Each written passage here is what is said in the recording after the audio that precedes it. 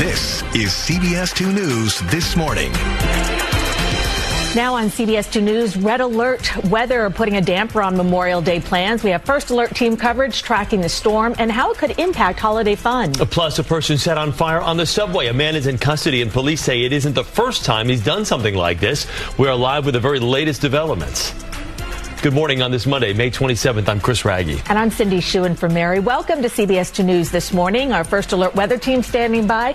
Tony Sadiku live in the Weather Center. We'll get to him in just a bit. First, though, let's start with John Elliott. Hey, there's Tony, and good morning, Cindy and Chris, and happy Memorial Day to you. Always mindful of the fact that this is a day to remember those that paid the ultimate sacrifice. So that's why I'm wearing black. Let's dive into the numbers real quickly and show you, wow, all over the place. So you've got 63 to